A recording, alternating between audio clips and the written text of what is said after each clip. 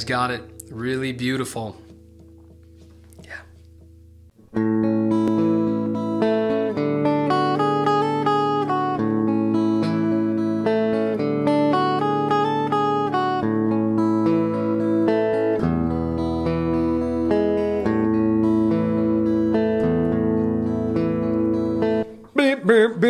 Mike's music method. Boom! Come on in, y'all, you chicken pickers. We are doing a great song today, Townes Van Zandt's For the Sake of the Song. One of these tunes that's like was in his career forever, you know, opening track, first album, many different live versions and variations of this song. Here I am doing the one off of the Old Quarter, live at the Old Quarter. Townes does capo too. I kind of forgot, and I don't have a capo on it in this recording. Remember, Townes does capo too, though. Guys, this is an awesome beginner piece. If you are new to finger picking or new to Townes Van Zandt, this is actually a fantastic one to start with. Of course, there's the entire Travis picking playlist up here. Dive in, enjoy.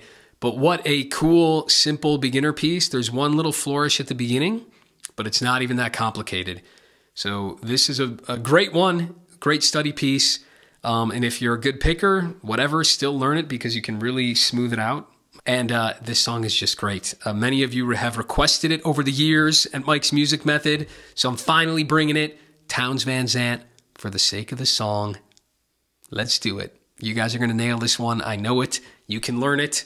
Let's do it. Yeah. Ah.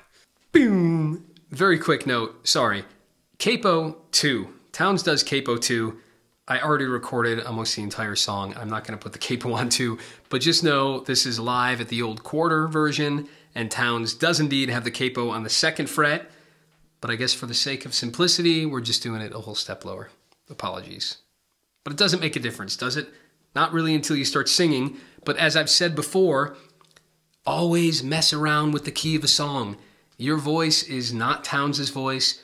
There's probably a different register where you're going to sound better than he is if you're singing it. Don't be a purist. I spent way too long sounding like an idiot because I was a purist where I try to sing like Paul McCartney songs in their original key. That is completely foolish. Don't do it. Always, always, always, please, trust me, play around with the capo and, you know, sing it different days of, you know, the week. Your voice you might be a little sleepier one day. So mess around, you know, for like several days where you're moving the capo up and down to find what, you know, what in which key you sing it. You're the one singing it. So the key in which you sound the most beautiful, not the key which Townes sung it in 1972. So you could be pure with your playing. It doesn't matter. Nobody cares. Change the key to fit your voice. Measure 1. Let's do this. I'm using a thumb pick. You don't have to. Townes does. He also uses those crazy finger picks. I don't recommend that. I did that for a while. More effort than what it's worth, in my opinion. But the thumb pick is great. I use a Bumblebee. I'll put links down below. It is an affiliate link, so I make a very small amount if you guys purchase the Bumblebee thumb picks, but I like them because they're adjustable here. See? And then they're adjustable, you can swing them this way. And I also like that it looks and feels like a pick, so if I want to do a run, I can just like put my pointer finger down and then hold it like a pick, and then alternate pick. So they're pretty cool. They come in different sizes and shapes and all that. But you can also just use your thumb. I do a lot of that too. So you don't need gear. No capo in this song. We start on an A major chord. I am fingering it like this. Again, this isn't a hard rule. I suppose you could use these 3 fingers. You could even bar it with just 1 finger, but for me that's hard to get the top string to ring open. I mean, you can do it, but it's not typically my go-to. So check this out. We've got the thumb on the 5th string, pointer finger on the 2nd, middle finger on the middle. And that pointer middle they're always going to be resting there for the majority of this song. That's going to be the pattern. So thumb on the 5th, then the 2nd string with my pointer, 1st string with my middle. Then the thumb is on the 4th string, and then I do pointer middle again on the 2nd and the 1st. So 5th, 4th, then the 3rd string with my thumb here, and then just the pointer, that's the 8th beat, so it gets cut off. Thumb, pointer on the 2nd. So we've got 5th, 4th, 3rd, and one more time slow, and then that'll be the kind of 90% of the song right there. So we got thumb on the 5th, pointer on the 2nd, middle on the 1st, thumb on the 4th, and then again, pointer on the 2nd, middle on the 1st, thumb on the 3rd, and then pointer on the 2nd. 1, 2, 3, 4, 5, 6, 7, 8. And to geek out a little bit longer before we get moving, right when I play that thumb, I'm prepping both pointer and middle. We call it I and M. PIMA, right? P-I-M-A. So play the thumb, prep, I and M. Play I. The moment I play M, I prep my thumb and get it ready for the next string. Then the moment I play that thumb, I'm prepping I and M and getting them both down. Then I do I, M, prep. Right when I hit that middle finger, I'm prepping the thumb onto the 3rd string this time. Then the moment I play that 3rd string, I prep I and M.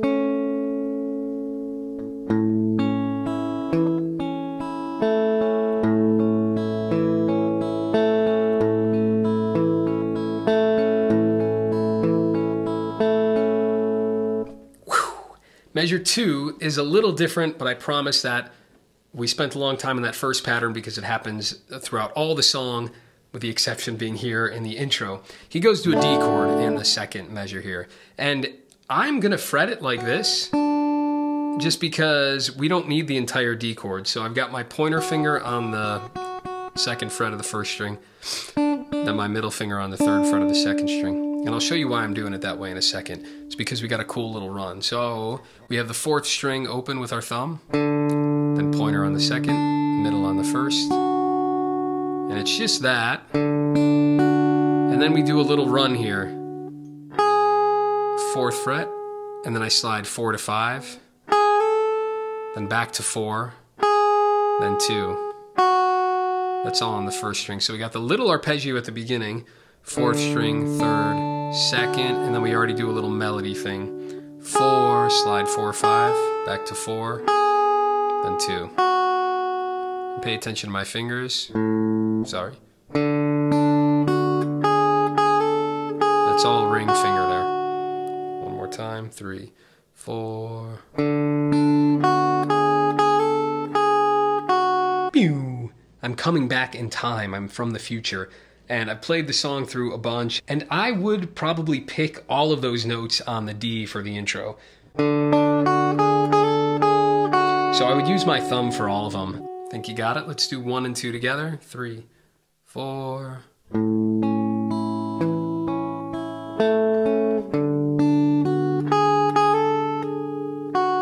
And that whole time, if you want, you can let that D ring out open.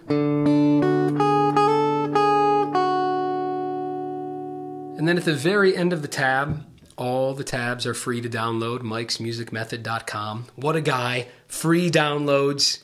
Nothing. You don't have to give me anything. But if you download my tab and you scroll way to the bottom and go to measure 42 here, here's like a slight alternate thing. He's kind of replacing this with the intro sometimes. It's hard to tell, but I'm hearing this once in a while.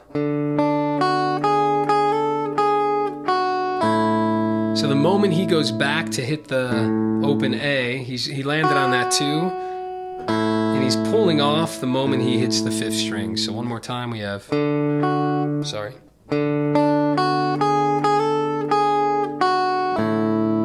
So you hit the 2, get ready to hit the 5, and at the same time you hit the 5, you pull off that 1st string. It's not that loud, it's pretty subtle in the recording, but every once in a while I'm hearing that, and it gives it a really pretty feel. Good news, measure 3 is the same as measure 1, so let's do it. 4 is the same as 2. 5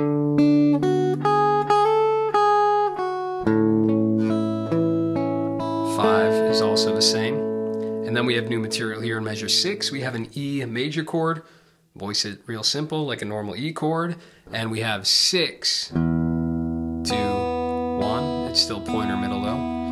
6th string, 2nd, 1st, then we go to the 4th string, then back to 2nd, 1st, Then he does the third string with his thumb, and then the second with the pointer. So the strings are 6, 2, 1, 4, 2, 1, 3, 2.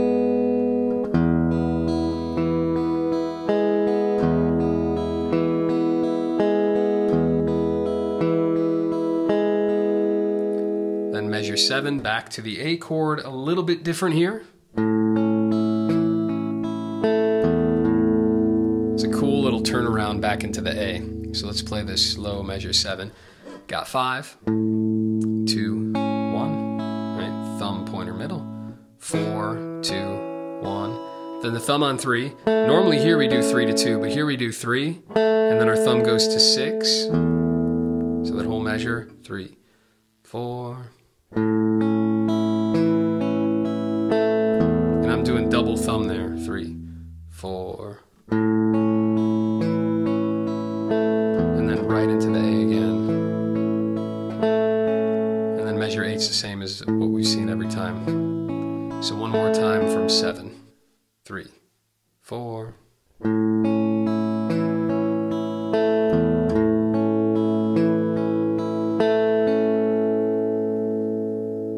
Yeah! That's the entire intro. You already got it. Ah! Pew! Let's do the whole intro nice and slow from the top. 2, 3, 4. To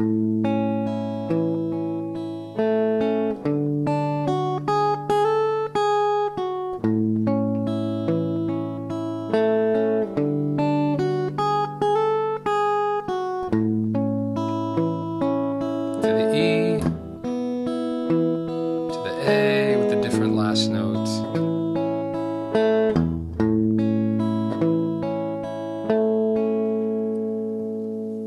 Real pretty. Boom. Donation pitch. Guys, I am stupidly excited to announce to you all that I now have a P.O. box, a post office box. Yes! I don't know why I'm nerding out about it, but I'm so happy about it. So anyone who wants to snail mail me a donation, that's awesome. Guess what? PayPal takes a cut of the money. Patreon takes an even bigger cut, but not the P.O. box. If you're willing to pay that 35 cents for the stamp, guess what? That's it. That's the fee. You write me a check. It's awesome. It's a great way to support the value for value model and Mike's music method. So it is P.O. Box 152, Wildwood, PA 15091. I got a P.O. box. Yes. Anyway, to everyone who's been supporting, as always, you guys rock. There's over 100 of you pitching in, supporting Mike's music method. It's amazing. But guys, I would love to be able to pour more time into this channel, and I want to keep it free. Honestly, I could make a lot more money if I was charging for every tab. There's tons of people visiting my website every day, which is awesome. Get like 80 people there a day downloading a tab. And guess what? That means every day there's 80 people getting a free download because of your support. So if you're not supporting, consider that. Maybe it's 40 bucks a month. It's like a 20 bucks a month Netflix subscription. Whatever that value for value model is to you, I don't know. Could be worth guitar lessons every month. That's like $160 a month. A cup of coffee. Think about it. Consider, and not only are you helping me out, but your support keeps this free for everybody else. There are so many people getting a great finger-picking education here at Mike's Music Method because of supporters like you. Because of supporters like you. Now I'm like doing my PBS pitch. Supporters like you. Because of supporters like you. Welcome to NPR. Because of supporters like you, we're able to continue.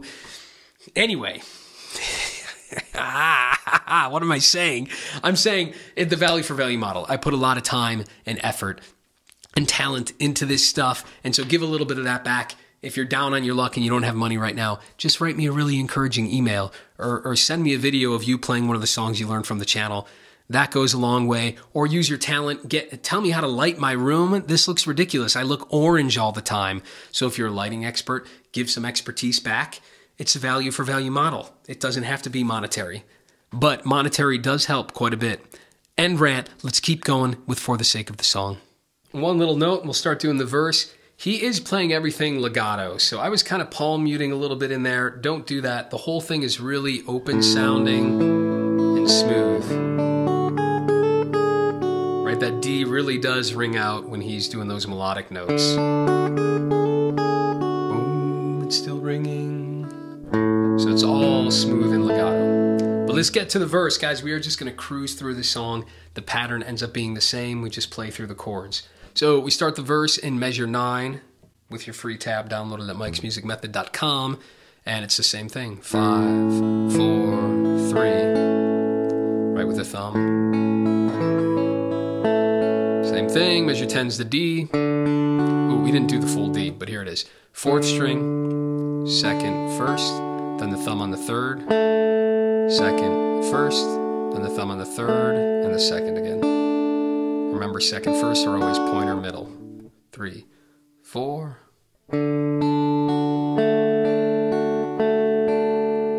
That's it. Measure 11 is back to the A with the interrupted 3, 6. Right, we've seen that before. And then back to a normal A for 12. Same thing with 13. Let's play through those from 9 with the melody so you guys can hear it. 3, 4.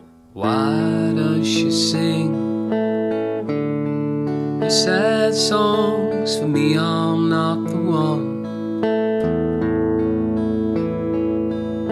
to tenderly bring. So that's the A, back to the D, back to the A, back to the quick jump to the 6th string there, which takes us into measure 16, which is just a normal A again. Then 17 is an E, and here you'll notice it's live, so it's not exactly the same every time. This first time he does it like this: 6, 4, 4 is the thumb pattern, and it's always 6, 2, 1, 4, 2, 1, 4, 2. But then the next time he does this: 6, 2, 1, 4, 2, 1, 3, 2. And almost every other time he usually does that pattern: 6, 4, 3. But the first time he doesn't. Is it a mistake? Probably. But again, it's Townes. He knows either string set's going to work. It's not going to sound bad. It's just, did he vary it up exactly how he wanted to? I don't know. I think he missed the string. 6, 4, 4, 6, 4, 3. I would probably do it the second way every time: 6, 4, 3, 6, 4, 3. No reason not to. Let's keep going. Measure 19 back to the A with the E in the bass, and then right in the 20. 21's back to the E, and here indeed he does do what I just said: 6, 4, 3 with the thumb each time. 6, 4, 3, 6, 4, 3. And then back to the A and measure 23. We're almost done with the verse. We've got an A7 here in 24.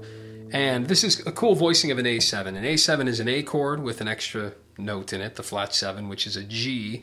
And here, instead of doing it open on the 3rd string, it puts it up high, which is a really common blues voicing, right? Like a Lightning Hopkins way to play it, where we're barring the A chord, but then on top, instead of playing open, we've got the 3rd fret. And you can do it like this, you can do it like this. I've seen, either, whatever's easier for you. But this is our picking pattern. It's going to be the same. 5. So it's the same pattern, but instead of having open on top, now we've got 3 on top.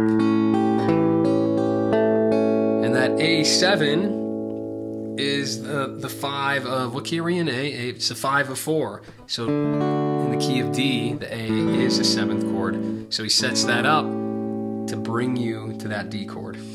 But I'm not going to get into a long-winded theory talk. Not getting distracted. We're staying on point. Ooh, before we go to the chorus, let's do the whole verse. I'll put the lyrics in so you guys can feel it out here. From measure 9, 2, 3, 4.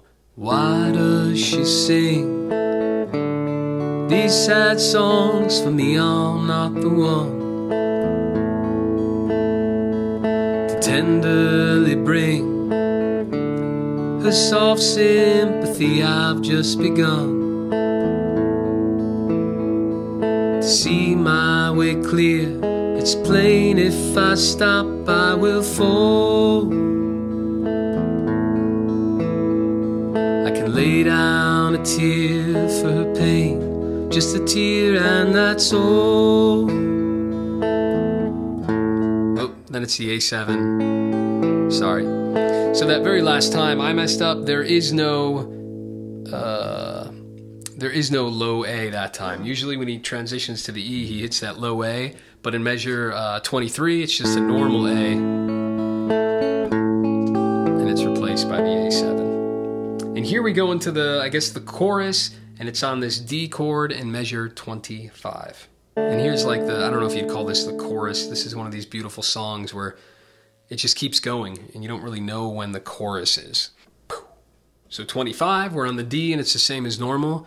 What does she want me to do? It's back to the A, back to a D. She says that she knows. And now this is a weird little moment here in 27. He does 4, 3, 4. He goes back to that fourth string instead of the third. Again, it kind of sounds like a mistake. He doesn't do it the other times. It doesn't sound bad, but he's never doing that pattern elsewhere. So don't feel like you need to put that in. It's very insignificant. Just keep it doing the 4, 3, 3 as the thumb pattern. Then 28, we go to the E chord. That's the same as before. Back to a D, A. It's all the same. D, E,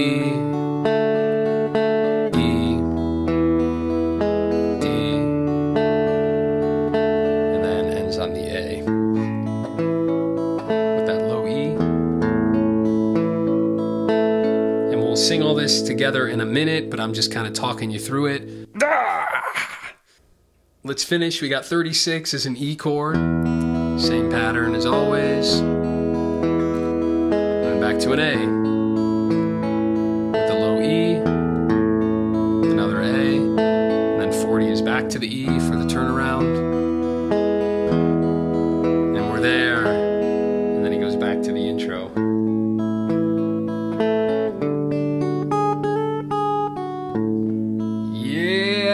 Let's sing the chorus, but guys, that's it. You got the tune. Congratulations. We'll do some slow run-throughs coming up in a second, but let's put some words to it. Boom. Let's sing it now from 25 from the chorus. 2, 3, 4. What does she want me to do?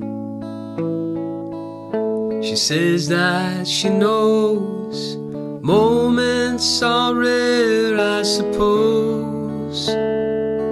That it's true. Then on she goes to say I don't care, how she knows that I do.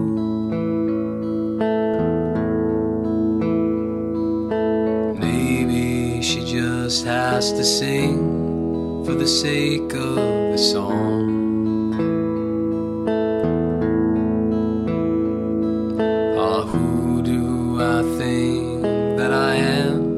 Decide that she's wrong. Sorry, then back to the A, which is the intro again.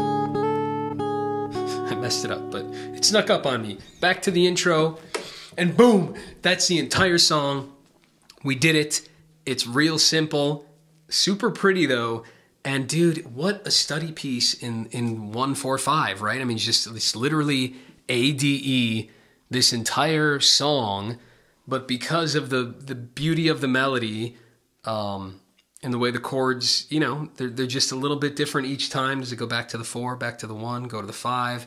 But it's just 4. Sorry, it's just 3 freaking chords, A, D, and E. And Townes is a master songwriter. This is why we love him. Super simple, nothing crazy, but beautiful and captivating in typical Townes fashion.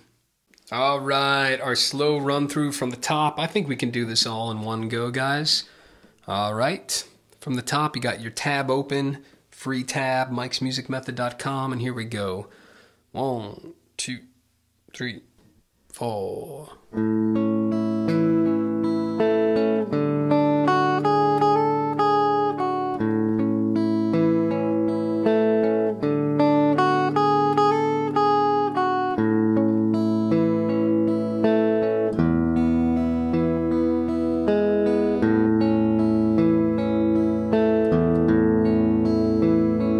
Start singing.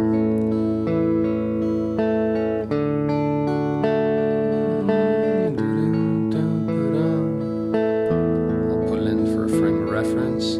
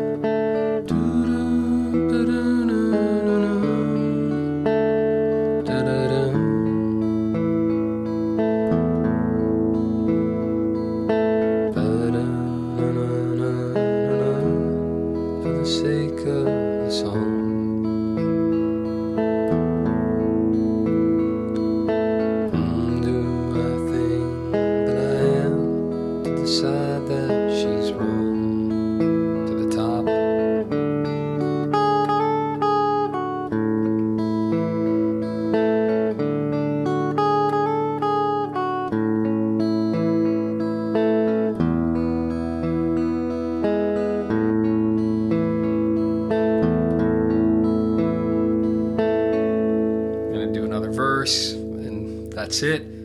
You guys got it. Really beautiful. Yeah.